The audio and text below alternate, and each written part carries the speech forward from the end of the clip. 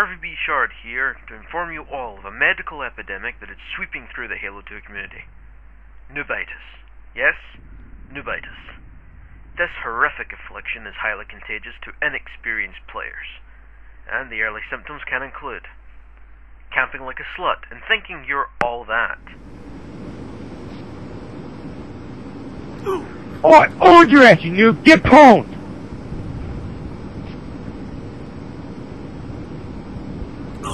Get on, you noob!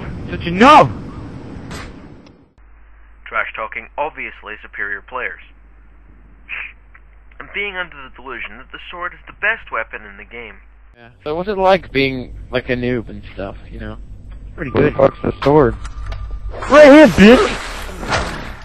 No noobs! These symptoms can be treated if caught early, by practice and a large dose of gaming experience. However, the more advanced stages of Noobitus need more aggressive treatment, and to combat these symptoms, which can include using the noob combo and believing you're God.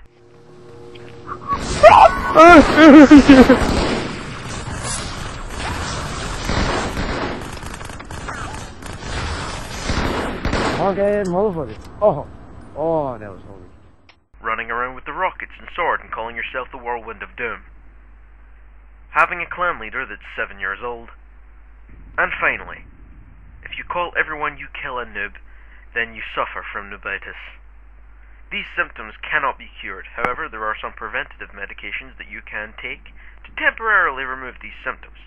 Simply take 2 of these blue pills and shove them right up your ass. Or have a third party do it for you. This will cure the symptoms of advanced Noobitus for about 5 seconds. Guys, that's how long it'll take you to respawn. If you're unsure of administration of these drugs, here's a quick demonstration. Enjoy!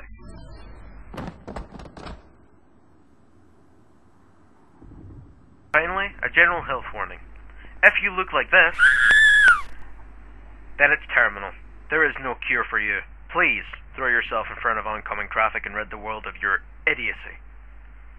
I can say this because I don't live in America, so screw you, Bush. You suck. Noobitus isn't actually a medical condition, it's just another phrase for being a complete and total asshole. Batteries not included.